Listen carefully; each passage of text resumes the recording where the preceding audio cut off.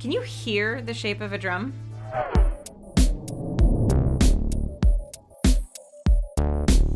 This question, can one hear the shape of a drum, was famously asked by mathematician Mark Kac in 1966 and eventually resolved in 1992. When he talked about a drum, he really meant a simple piece of fabric stretched over a fixed boundary, without the cylindrical body attached to it.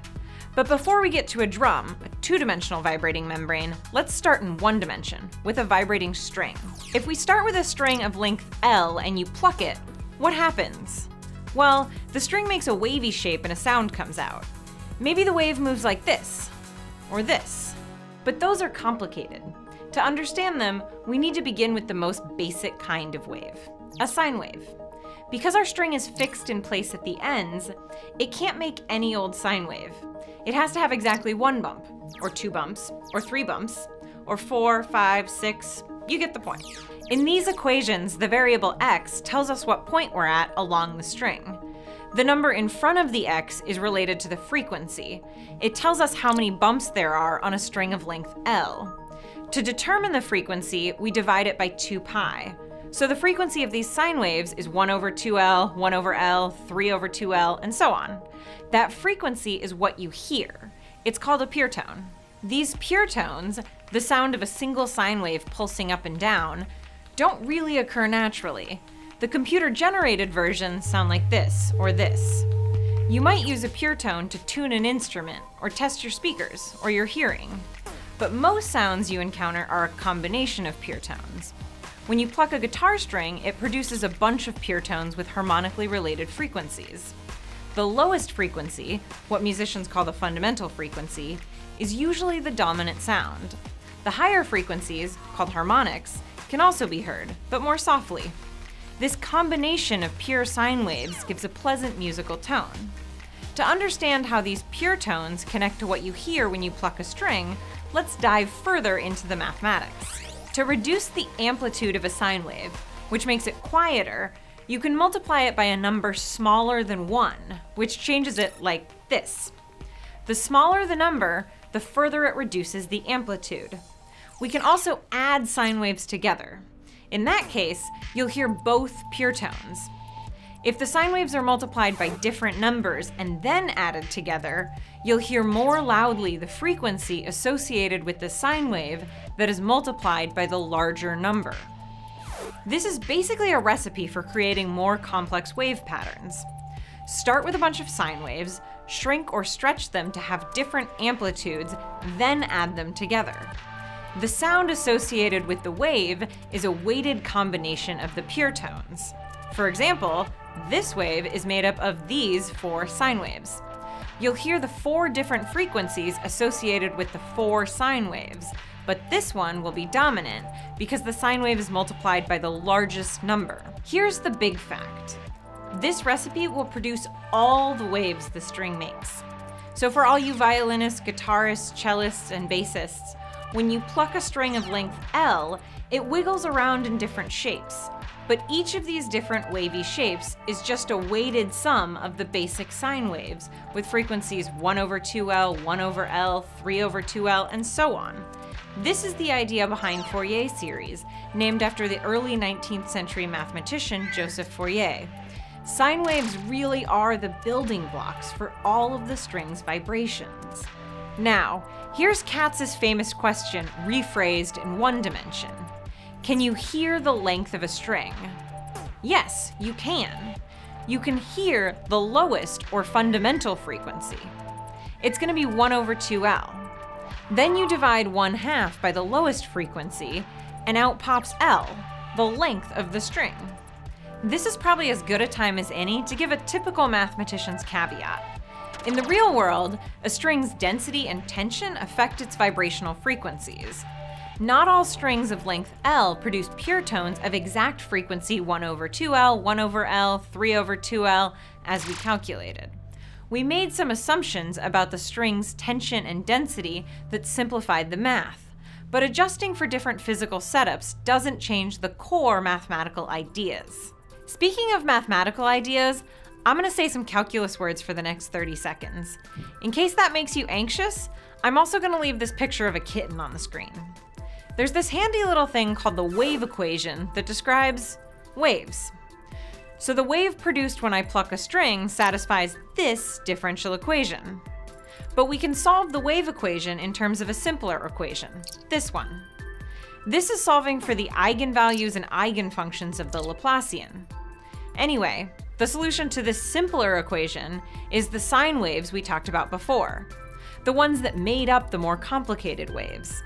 In music, when you break down a note into its fundamental frequency and upper harmonics, you're actually breaking down a calculus problem into a simpler one. Okay, the calculus part is done. Thanks, kitten, you've done your job. Now we're gonna bump the whole thing up to 2 dimensions.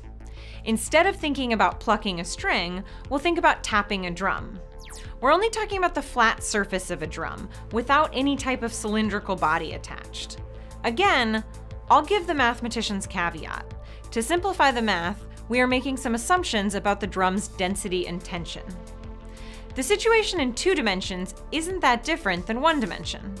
When you tap a drum, it undulates and produces waves, which are made up of simpler component waves. You can hear the frequencies of those component waves. In 1 dimension, we use the length of the string to compute the frequencies it could produce. 1 over 2L, 1 over L, 3 over 2L, and so on. In 2 dimensions, we can use the shape of the drum to figure out what frequencies it produces. The tones it makes are combinations of these frequencies, so we can determine what sounds the drum makes. But Mark Kac asked the reverse question.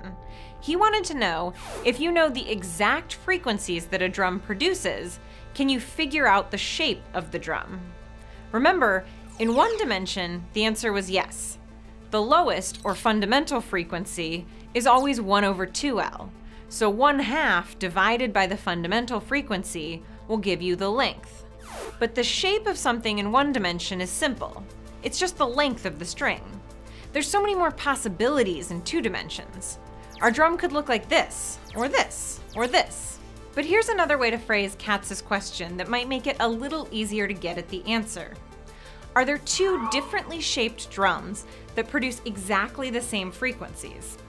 He knew that if they did exist, they have to be pretty similar. Like, they have to have the same area and perimeter length. And 26 years after Katzs posed the question, 3 mathematicians did find 2 drums that vibrate at exactly the same frequencies. These 2. These drums aren't wildly different. You can kind of easily rearrange one into the other. So the answer to Mark Katz's question? No. Even a robot with perfect pitch can't hear the shape of a drum. Bummer. But you can hear a drum's area and perimeter length. You can even hear how many holes a drum head has in it. It turns out that the sound of a drum can teach you a lot about its shape, which is pretty cool.